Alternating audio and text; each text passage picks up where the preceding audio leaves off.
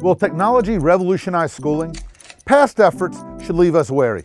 The story of EdTech is one of overpromising and underdelivering. To break this cycle, we need to pay more attention to what educators actually do with education technology. Yet, major surveys of EdTech use seem more interested in marketing than in making it work. Americans are asked whether technology makes learning easier and more fun, or whether they think AI could make a positive impact in the world of education.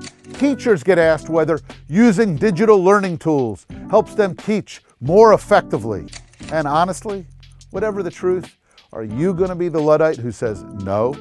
A better suggestion: ask teachers how much time they spent dealing with uncooperative technology, or whether their districts consider teacher input when deciding what to buy. Digital learning has great promise, but achieving it requires tending to the gritty reality rather than uncritical cheerleading. Have you seen an example of where school technology actually got in the way of learning?